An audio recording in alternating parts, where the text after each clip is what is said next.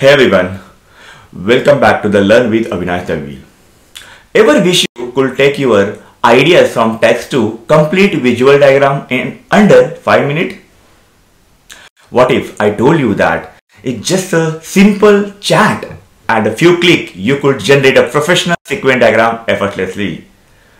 Well, buckle up because I am going to show you how to turn a simple prompt into a powerful visual using a ChatGPT and a PlantUML. So, let's dive in. Alright, so let's start with a common use case. Example, you are designing an API and you need to visualize the flow. Instead of manually sketching out each component, let's use a ChatGPT to do the heavy lifting here. Okay, so you are working on an API with that update the user detail. All you need is like to craft a prompt. So like example, let's write the craft here.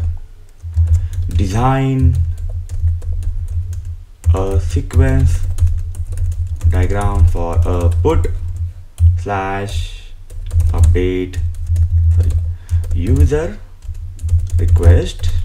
The handler parses the JSON body and construct an SQL query which connect to PostgreSQL. Okay, and it execute the query and returns the result to the client. Okay, this is my simple prompt. Let's see how exactly it works. Now I'm hitting the prompt button. So I'm expecting and the UML kind of text part, so it will be in UML format. So let's see how it exactly works. So now it is generating the PlantUML format. It will decide, okay, who are your actor, who are the participant. You can look at that, right? The actor define the client, participant is the handler, another participant is the PostgreSQL. So the actors and participant, how exactly you talk to the specific API, then handler talk to the parse and JSON body, another handler talk to the construct SQL query, this another handler talk to the DB and execute SQL one, and then PostgreSQL one, and this is the end of it. So now we'll do one thing, we'll copy this and we'll search for PlantUML, which is this one, and here we will copy and paste it. Once we copy paste it, it will generate a diagram. You can see here we have defined the actors, we have others participant, and how exactly the particular sequence diagram getting, like put update, then pass the JSON body, construct the SQL query, then connect to a DB, then DB acknowledge with the data, and then execute a SQL query result come, and then you send back to the JSON.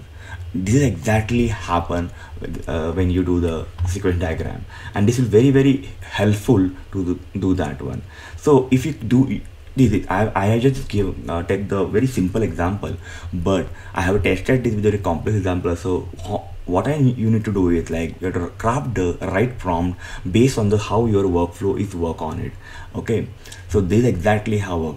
So don't wait for it, give it a try on with this using the ChatGPT, craft your prompt and then design your the UML side, like the PlantUML, and this will craft your PlantUML. You just copy paste into the PlantUML website and you will be ready to use the sequence diagram. That's exactly you can use it, and there you have it.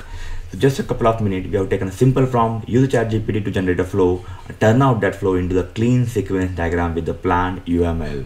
So if you want to save this time on documentation and design, this combo of ChatGPT and PlantUML is a game changer. So try it out in your next project and let me know in a comment how exactly to work it. And if you wanted to cover me any other further topic, any new tools, please put into a comment so I can cover that. Thank you very much.